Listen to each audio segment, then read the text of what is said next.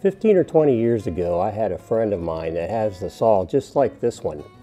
And when he showed me some of the capabilities and unique characteristics of it, I had to have one.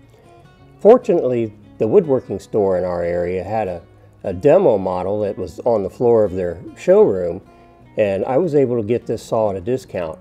And I want to show you some of the features of it and why I love it so much. I won't trade it for the world. This old Jet table saw was known as a super saw.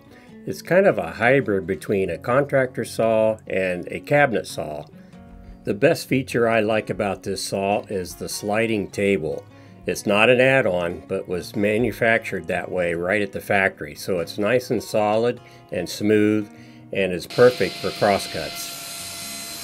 You'll notice that the miter gauge is an integral part of the table, and it can be repositioned in one of 3 locations on the table, plus it can be angled for miter cuts. The miter gauge can be moved further back on the table to enable me to cut wider workpieces.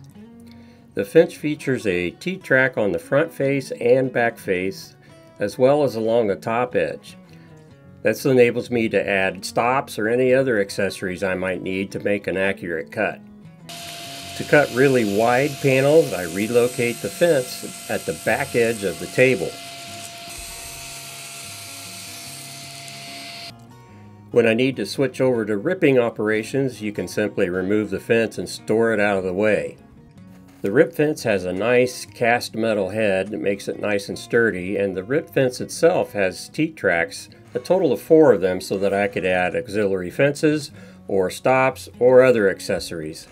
I installed a Maxey saw fence digital readout. This enables me to position the rip fence in a precise location, but more importantly, reset it to that location if I ever need to during a project. The Maxey digital readout fits most saws without modification. However, the rip fence on my saw is a little unique, so I had a friend print a 3D bracket that I attached to my fence so that it would properly engage the digital readout. It's unfortunate that this model of saw or this type of saw was discontinued after a couple of years.